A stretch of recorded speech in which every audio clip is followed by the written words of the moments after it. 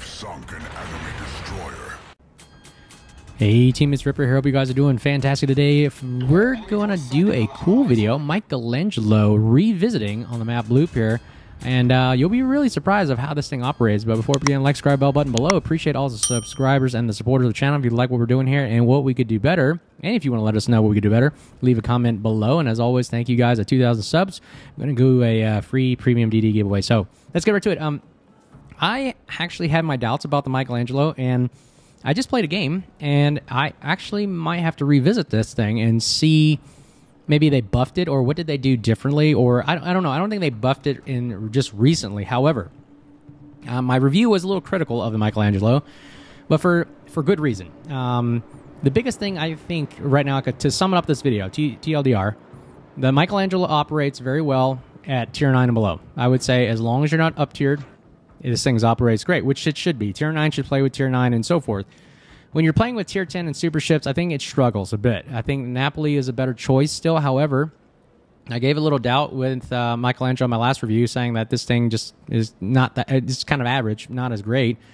But when it's playing with its where it belongs, it really works. Now, I thought it had something to do with the armor, but I'll throw a screenshot up. But if you take a look at the armor, it's kind of really similar, comparable to the Napoli. It's nothing too drastic or different. The only big difference is where the main gun batteries are located, and that was the downside of the Michelangelo. Well, you know, Napoli, at least the guns are in the front, the main battery guns, but the guns on the Michelangelo, as you can see here, are located in the middle, the center, and you do have to provide a lot of broadside in order to get all those 8 guns to arms, or to get all of them to shoot. I mean, you're giving up to like 36 degrees, I believe.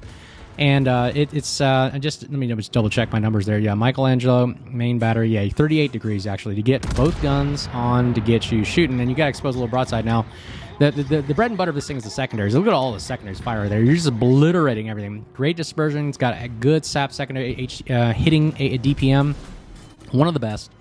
Right up there. Second place comes to Napoli, of course. Napoli is second place to the Michelangelo regarding hitting DPM. Napoli, I feel like it has a fast reload, but unfortunately, I don't think it has as many guns, or is it getting enough shells on target that the Michelangelo seems to be superior at? And I don't know why. It just maybe has a little bit more guns, and boom, splash 1. This would be one of many kills in this game, so enjoy it in the background. But the Michelangelo, yeah, I thought it was the armor, but the armor, like I said, is identical to Napoli. I think the reason being is you're playing against tier 10 and tier super 11 ships, where the guns just start overmatching everything. And at that point, it's just sheer volume of firepower. Ooh, nice shot right there. Splash 2. Second kill already in the first 4 minutes right there. And like I said, I don't know if that's just because the destroyers just bum rushing or yellowing. I didn't have anything to do with those kills other than, hey, I took the last shot and got them. And again, you can see the power of those main battery guns. The sap main battery is the kicker right here, because Napoli, of course, doesn't have sap main guns, which would help it out drastically, I think. Its AP and HE on the Napoli is kind of fairly, I would say, mediocre. But, ooh, nice shot right there. The Michelangelo actually has 320 millimeter guns that shoot sap DPM, or sap shells, and the ricochet angles are pretty incredible. I mean, you're talking about 70 to 80 degrees of ricochet angle. So no matter how, I mean, you have to literally angle your ship 81 degrees or plus in order to avoid these sap main battery guns, which are really, really powerful, and they're 360 turrets. I mean, you can basically nose in. These things turn left and right. You don't have to turn the entire ship. So really good aspect there. And here's a submarine. I'm not really sure what it's doing, and thank God, because I hate submarines. You saw my last video. I hate them with a passion. And there you can see ASW Warfare right there. Do I get a hit? I mean, I'm dropping. Look how long it takes for you to drop a depth charge. I mean, what's the point of that? I don't look. Finally, I get a hit. One depth charge should destroy a submarine, I believe, guys. I don't know. I think it's just not right that you can have a submarine take literally like 20 depth charges, even though 5 shells that fired right into the submarine or splash damage didn't do anything. But here we go. Finally, he's stuck on an island. And we're going to go ahead and bomb the crap out of him, because this is just the most satisfying part of the game right here. 5, 4, 3, 2, 1.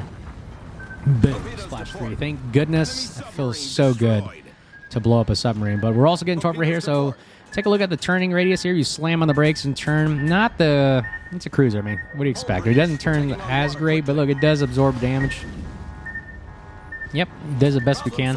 But what else are we talking about? So the biggest other thing that I didn't like about it was the Michelangelo smoke cooldown was about 180 seconds, I believe, without any other buffs. And the Napoli actually had a faster cooldown on the crawling smoke. So that was one thing I liked about the Michelangelo, a little bit faster crawling smoke. Again, when you're playing against Tier 8, Tier 9, this is actually kind of fun because, you know, you're playing against ships that are within your realm, and you're not getting just destroyed and overmatched by everything Tier 10, 11. So take a look at this now. So if I go get spotted, now I'm waiting for him to shoot. So there's a tactic right there. You get spotted, let the enemy shoot, then pop smoke. That reveals their position for about 20 seconds, I believe, whatever the cooldown is. And now we're going to shoot. And let's look at the SAP secondaries. This is the bread and butter of the ship here. But now the problem here, the Napoli secondaries go out to 11 if you build max secondaries for it.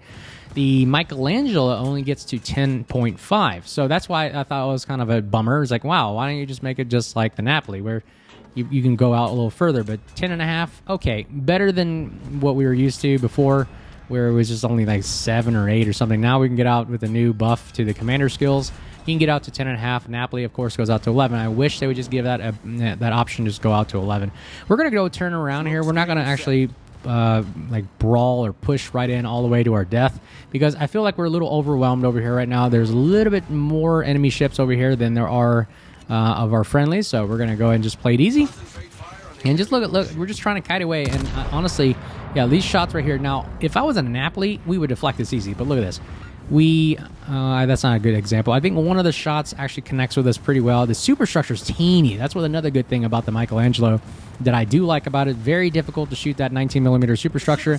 But the Napoli, a little bit larger, but again, it seems to be harder to kill a Napoli, especially if it's angled in. And I think that has to do with the better turret angles of the Napoli. You can nose in a little bit better, a secondary shoot a little bit better at long, or is at a more angled display. And let me see, did we get it? Ooh, nice. First close quarters, by the way. That's a 4th kill, splash 4.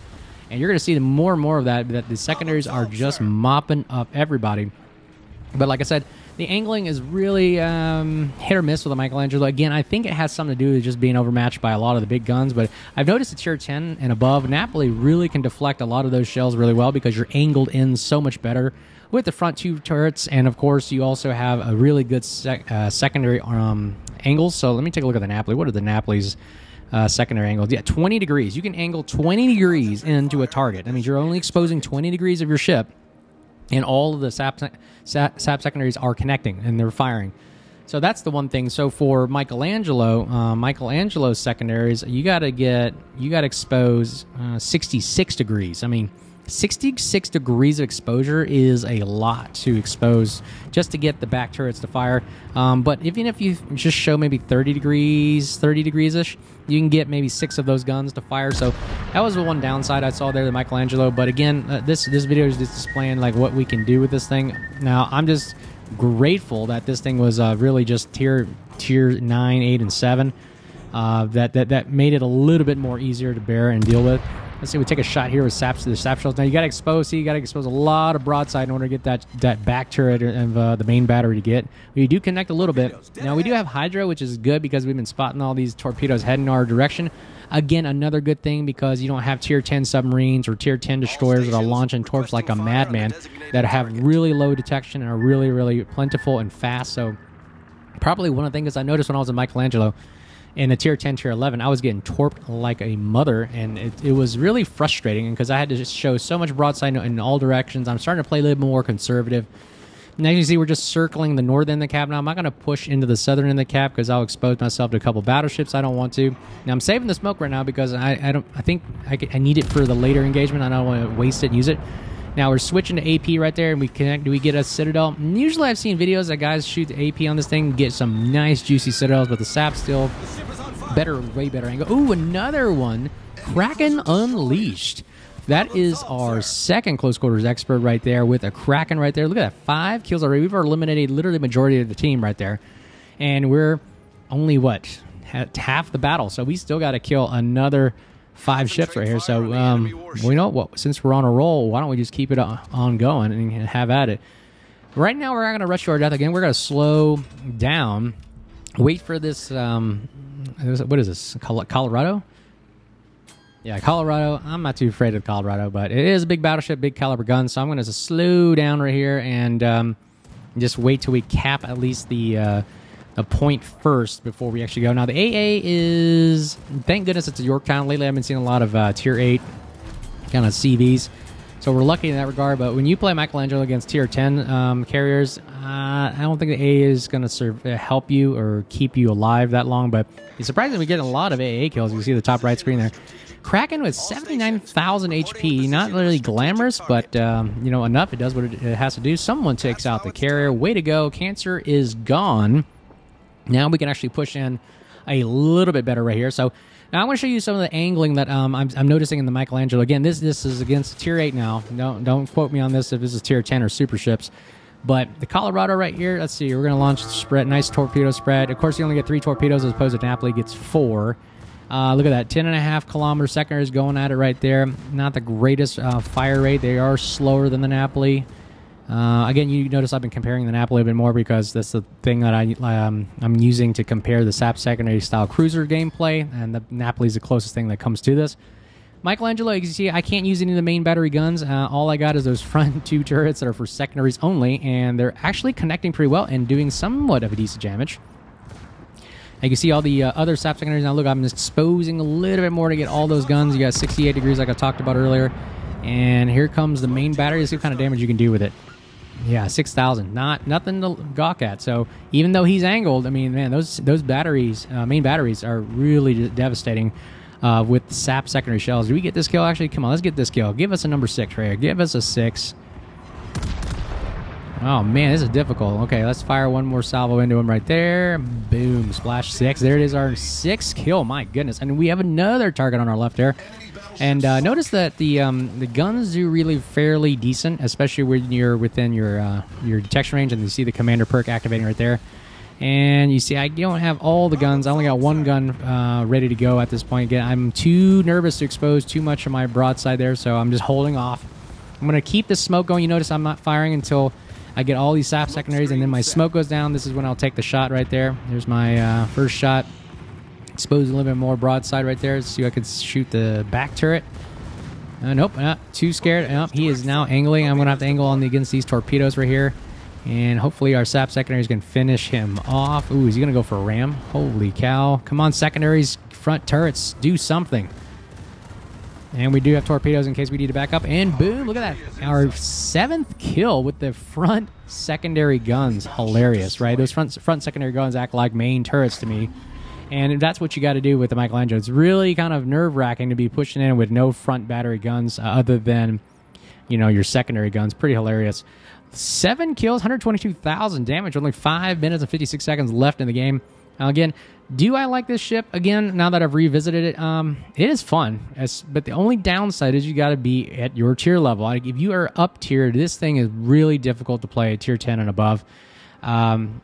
It's just, man, this thing was fun for the current level it's at right now in this gameplay video. But, man, it is... I have to take a look at this. Like I said, I looked at it again, and this thing is actually monstrous. It's pretty fun. But again, the only disclaimer is it's got to be not up tiered. Again, like the big things, let's recap about. Ooh, can I get this 9th or 8th kill? 8th kill, come on, nice shot. Just waiting for him to give even more broadside. Get it. All right, turn to the right. Now we send it full send.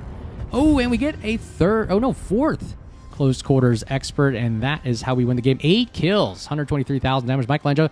What do I like about the ship? The build is at the end of the screen if you like about it, but I like the main batteries are cool. They hurt a lot. The secondaries obviously are the must. I wish they would go out a little further. Maneuverability, decent, average. The smoke reloads a little bit faster, and that's what I like about it. Concealment's great, like always, and those are the big takeaways from it. The angles aren't as great. Like I said, those are the downsides. Again, this thing has to be playing at a lower tier or at its level or below. But, man, what do you guys think? Is this thing actually, now that we've re-looked at it, revisited, is it actually a worthy contender at tier 9 and below or tier 10 and above? Do you think you would pick this up? What are your thoughts on it? Let me know in the comments below. And as always, thanks, guys, for all the support. Appreciate all the nice words and you guys saying hi out there. And as always, you guys stay safe, and we'll see you out there on the high seas. Take care. Cheers.